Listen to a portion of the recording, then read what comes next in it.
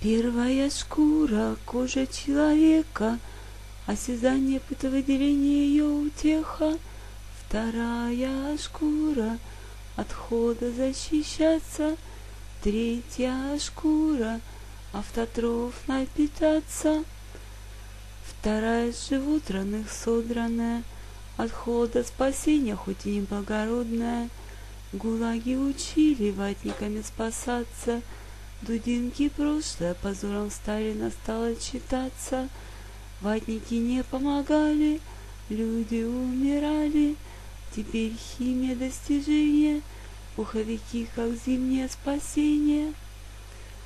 Полые волоски оленя наиболее совершенны. Надо ими на зиму обрастать, а весной, как зима и куропатки, линять, фотосинтезировать начинать.